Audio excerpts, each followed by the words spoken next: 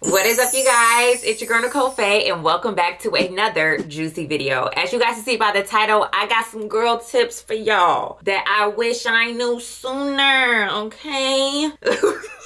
Okay, anyway, you guys absolutely love when I do these kind of videos and things like that, and I do as well, but let me just be honest, you guys. I am running out of hiding spots. I'm not even gonna lie, okay? I'm running out of places to go hide and jump out of to tell you guys tips, all right? I am, you know? So I prefer the long form videos where I can really sit here and get in like detailed description about the different tips that I'm saying as well. But, you know, everybody that loves those videos, shout out to y'all, and here is another one. We are doing self-care tips today. Just random self-care tips that I have for you guys today to help improve your lifestyle and beauty routine. So let's get right into it. All right, so the first tip we're going to discuss is lip care. All right, have you ever been talking to somebody, or you have been talking and you notice that when you're talking to that person, white residue starts to form and build up around your lips as you talk? You know how you put on like lip gloss or like lipstick, and you know, you just that's dead skin, okay, that you need to scrub off. All right, you gotta start exfoliating your lips and put that into your skincare regimen, honey, because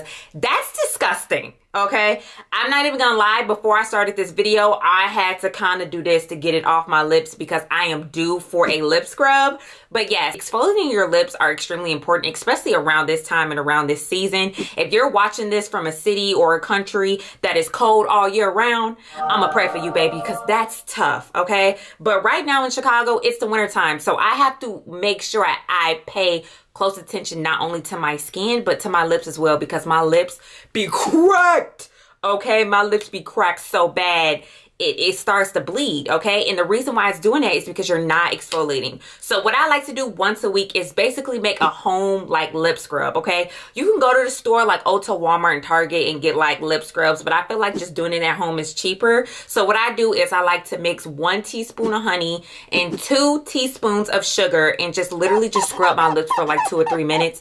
Voila, you got brand new lips, okay? No more cracking, no more white stuff, no more bleeding, okay? No more having to put Aquaphor and Vaseline on your lips all day. Scrub your lips, girl. Scrub them. Scrub them. All right. All right. Okay, so the second tip that I wish I knew sooner is about preventing ingrown hairs, okay? Let me tell you something. If I was able to get on here and show my cootie mama, I would. But I cannot. I'm going to get kicked off. I cannot do that. That's nasty. But I have really mastered my routine when it comes to preventing ingrown hairs, okay? I have really got it down to a science, all right? When I see ingrown hair, you know, I'm just like a fighter, acne fighter. What the fuck? Be fucking for real, Nicole. Basically what ingrown hairs are just dead skin cells that block the hair from growing properly. And depending on what type of hair you have, like coarse hair or curly hair or thick hair, you know, the hairs that get stuck, and instead of them growing up, they'll like curl, or like, you know, they won't grow in the direction they're supposed to do, and that's what creates the bump, okay? Which is a very natural thing, but if you're very insecure about it and you want to clear that area up, these products I use, yeah, baby. Anyway, I have really, like I said, locked down my routine, and it is all about your routine, okay? If you are an advocate watcher of my channel, you know how much I love fur, okay? I love fur products. Love these, okay? These products, this brand has really helped me come so far when it comes to preventing ingrown hairs. So the first product that I highly recommend for you guys to invest in and get if you have a problem with ingrown hairs is fur oil, okay? This is basically just a really soothing oil to put down there under your arms or anywhere where you get ingrown hairs to really prevent them. You just put this on every single day when you get out the shower, when you wake up, period, okay? I usually do it when I get out the shower because I take a shower every day, which you should be too. Okay, and just put this on, babe. Then this is Fur Ingrown Eliminator Serum. This is basically the same thing, but this is an oil and this is a serum. I like this as well. I put this under my arms and on my cootie mama area, or sometimes I'll like mix these together, but they basically both do the same thing. This is just the oil and this is just a serum.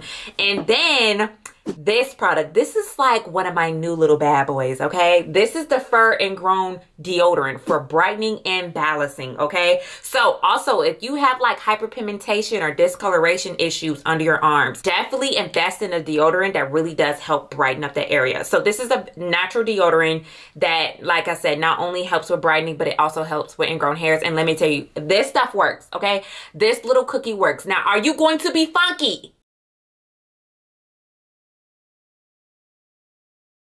but just keep reapplying it, okay? Make sure when you put on this deodorant, you're not going to work out at the gym, or you're not going to a party, or you're not going on a first date, or you're not going out with your friends, you're not going out to the club, you're not going to play with your kids at the park, you're not going to run around, you're not going to be sweating, okay? Just make sure if you aren't doing any of those things that day, you could wear natural deodorant, okay? That's last product is Ted Skin Solution. This is a toner that I also like to use as well. I don't really use this toner as much as I used to because I use my serums and my oils, but this is another good one as well that I got from Ulta. I actually got all of these products from Ulta, and these products will be linked in my description below on my YouTube shop. So definitely check out these products if you suffer with ingrown hairs or just hyperpigmentation. Check these out, babe. Trust me, you won't regret it. I forgot to mention as well, pinging back to the whole preventing ingrown hairs, to also make sure you're exfoliating in the shower too every single day, all right? I love to use exfoliator products that are natural ingredients, especially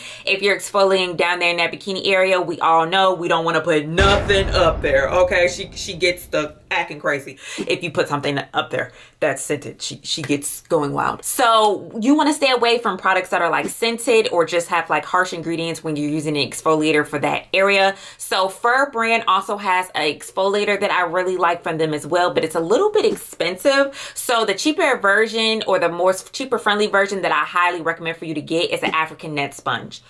Perfecto, okay? It's $6 on Amazon. It's the easiest way to not only make sure you exfoliate down there under your arms, but your whole body, okay? So definitely check that out. Okay, so for the third tip is a tip I have been doing recently that I absolutely love. This is nothing new, but I just found out about it, and I've been doing it like every single day that I've been getting out the shower, which is mixing your body oils and your body butters together to give yourself a natural glow.